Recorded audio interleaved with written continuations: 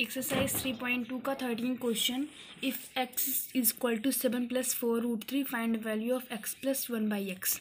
x की value में given है, x इक्वल टू होता है 7 + 4√3।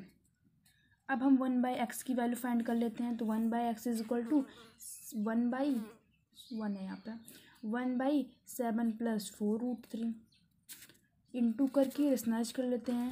1/x की वैल्यू निकालें तो हम कर देंगे 1/7 + 4√3 into 7 - 4√3 upon 7 - 4√3 7 - 4√3 upon a + b और a - b। तो 7 का स्क्वायर माइनस 4√3 का होल स्क्वायर, तो हो जाएगा 7 - 4√3 अपॉन 49 - 48।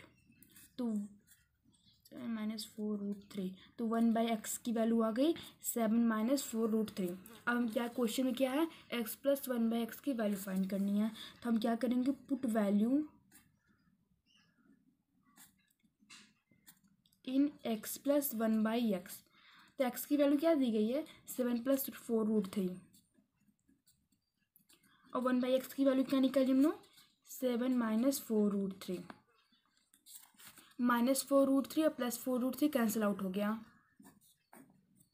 तो बचा 7 + 7। तो 7 + 7 इज इक्वल टू 14। तो x + 1/x की वैल्यू क्या आ गई, 14।